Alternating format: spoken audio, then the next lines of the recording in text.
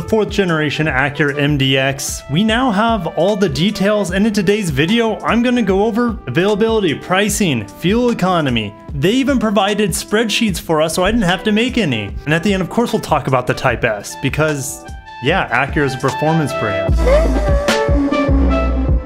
Welcome back, Lexurious Fleet. If you're new, my name's Kirk. I talk about Japanese autos, a little bit of Korean and EVs as well.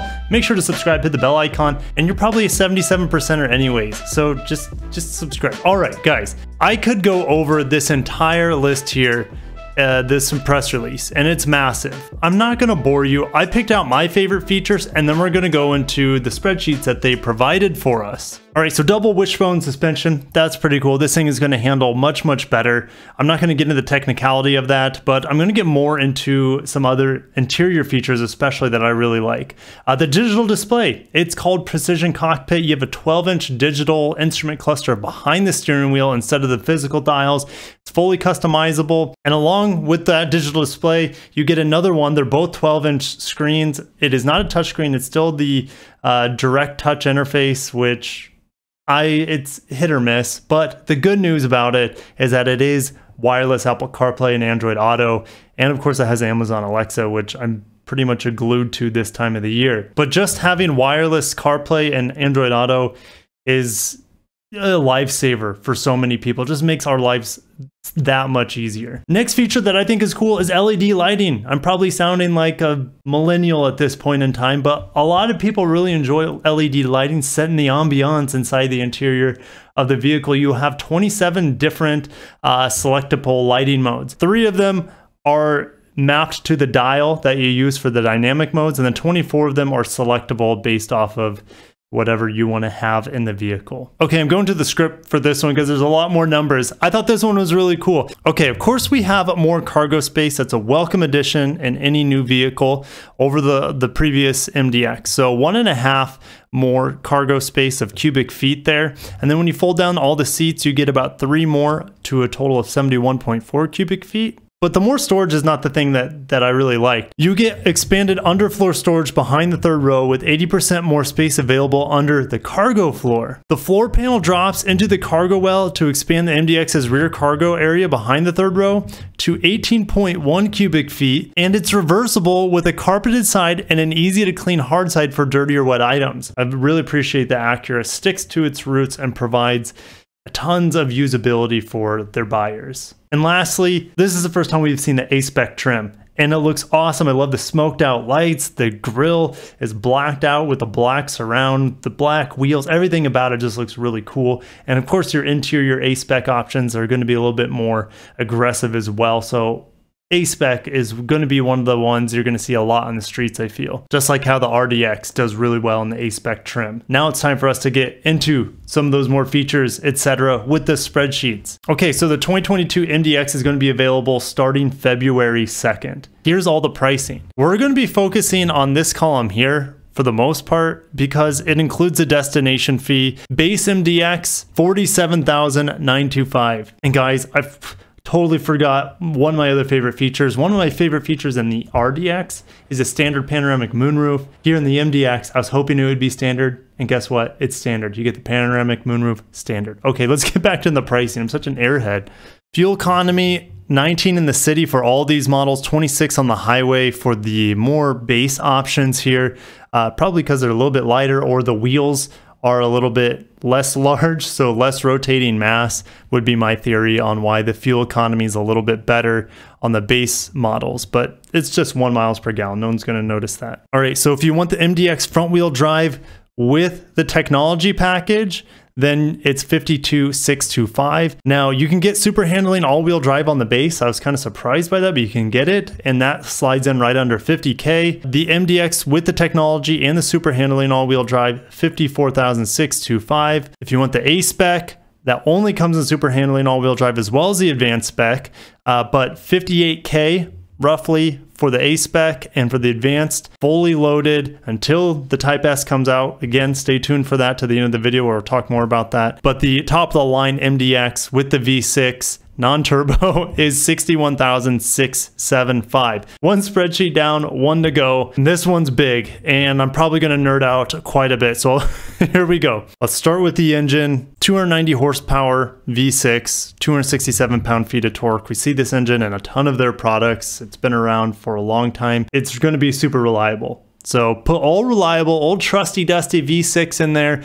No one's really going to complain, I don't think. Now, there's also no mention at this point in time in hybrid powertrains, which I didn't expect. Fingers crossed, because the old MDX did. The outgoing third generation had a hybrid. So going forward, maybe in a couple years, they give us some information, maybe a plug-in hybrid, a normal hybrid, something to combat Lexus, because Lexus is going hard in electrification, probably starting in the next year or two. Okay, hopefully Acura has some sort of answer for that. All right, back to the spreadsheet here. If you're going to be towing with it, front wheel drive can tow 3,500 pounds.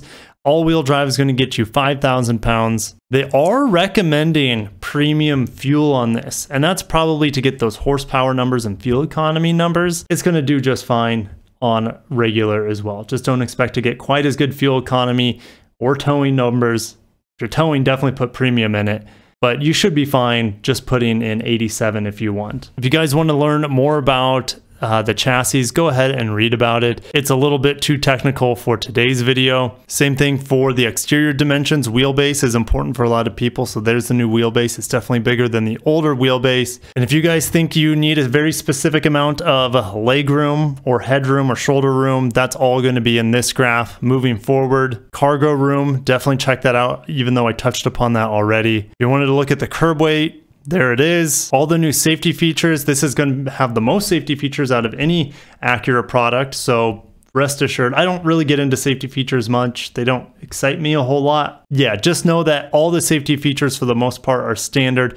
I'm sure there's some exceptions here, like low speed braking controller only on the technology package and above. Heads up warning display. So that means that's only on the heads up display. That's only in the advanced package. Now, this is a really good sign here, is that we have spare tires on all of the all-wheel drive models. However, if you're getting a front-wheel drive model, it doesn't look like you're going to get a spare tire. You will be getting a tire repair kit. I know that's a big deal for a lot of people. Parking sensors you'll get on every package except the base, and surround view camera. So if you wanted the 360 camera, the only way you're getting it is in the advanced. So A-spec, I'm sorry guys. If you want the remote start on your key fob, that's only available on the advanced package. Audio systems, this is pretty important. Acura has some phenomenal audio systems, so let's break it down. The base package is the standard audio system with 9 speakers. You have 2 different ELS audios with a potential third one we'll talk about later. 12 speakers here. I believe this one's around 550 watts, and that is on the technology package. But when you go to the A-spec and advanced, you get the 3D premium studio sound ELS, and that's going to have 16 speakers and 710 watts. Now, charging ports, this is a big deal for me. I have kids, you know, they need to charge things. It's charging ports up front. And not only is standard charging or standard wireless charging standard, that's a lot of wireless charging is standard, so are the charging ports as specified. So the first row gets a USB-C, a USB-A, which is 2 of those, and an accessory socket, so that's a 12-volt. Charging ports in the second row, you get 2 USB-As and an accessory socket, so 12-volt back there as well. They could stick a converter in or a USB plug-in. That's standard. On the advanced package, it takes it to the next level. Okay, you can get an AC outlet in that second row, and then also 2 USB ports in the third row of the MDX when you get that advanced package. So the advanced package is looking to be the most well-rounded package with a family of the 360 camera, heads-up display, more safety features, more charging availability, and, you know, for road trips. It's looking pretty tempting. You're just gonna have to fork over $60K to get it. Now, there is an accessory socket in the very back. So the base package doesn't get leather, but the rest of them get sport seats with perforated Milano premium leather. Technology package gets contrast stitching. Then you also get piping on top of that nice stitching with the 2 highest trims, the A-spec and the advanced package. Standard is 12-way power seats with lumbar support. And then only on the advanced package do you get the 16-way power seats with power lumbar.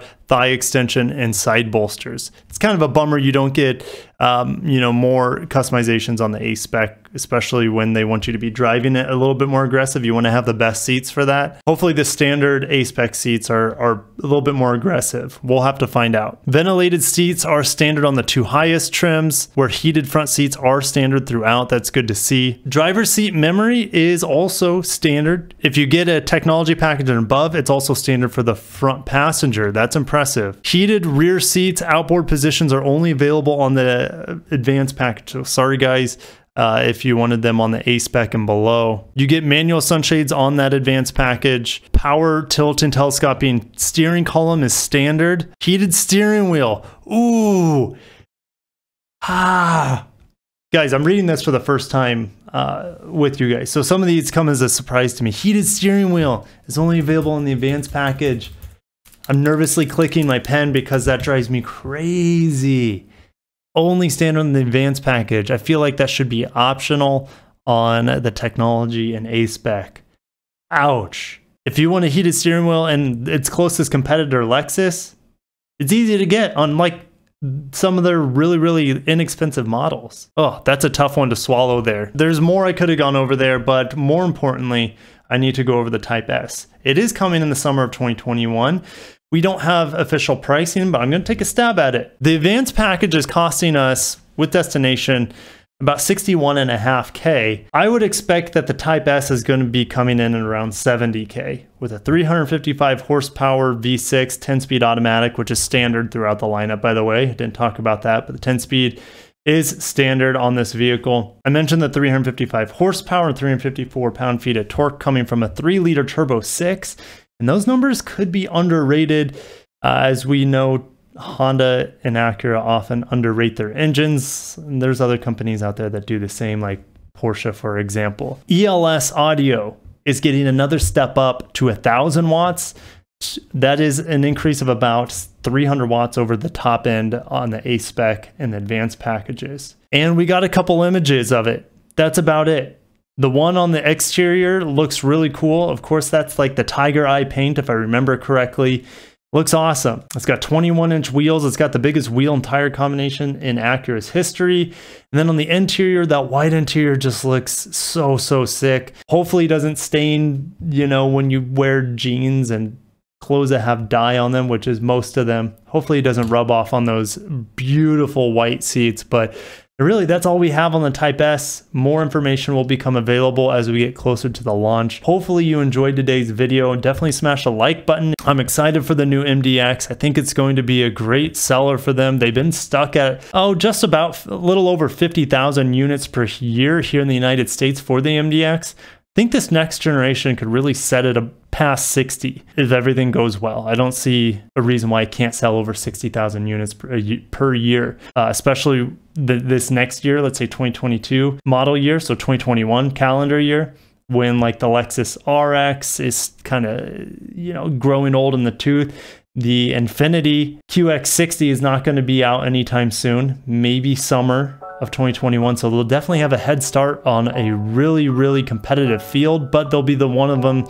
you know, the one that's pushing the envelope, the one new one, providing really great 3-row, excellent sportiness, luxury, in a very competitive segment. I think they'll do great. But guys, I'll see you in the comments. I don't even know what I'm saying anymore. This is my second video I made today, and I'll see you guys down below. Have a wonderful day. Take care of yourselves, and peace out.